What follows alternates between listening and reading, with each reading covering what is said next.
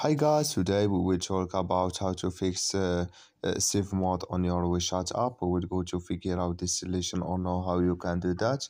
Just click here on settings, then you come to settings window here, and you just go down here, then you click here on apps, then it's going to take you to next window, and you just go down here to looking for WeChat app. So we just go down here to find WeChat app, then we click here on WeChat, and it's going to take us to next window here, and you just click here on for stop, then you click here on OK, then you go down and you click here on storage, then it's going to take us to storage window.